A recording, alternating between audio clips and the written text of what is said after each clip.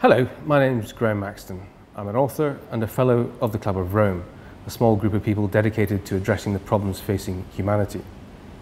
I used to write for The Economist magazine, but I don't any longer because I don't agree with their editorial line, and so instead I write for a range of other international newspapers and magazines.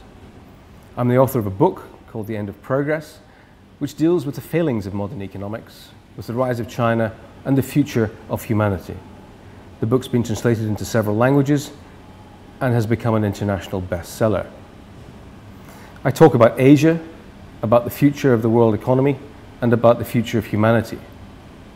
I believe that modern economics is the cause of many of our problems, social, financial, and environmental, and I believe we need to change the way we think if we're to change the world for the better.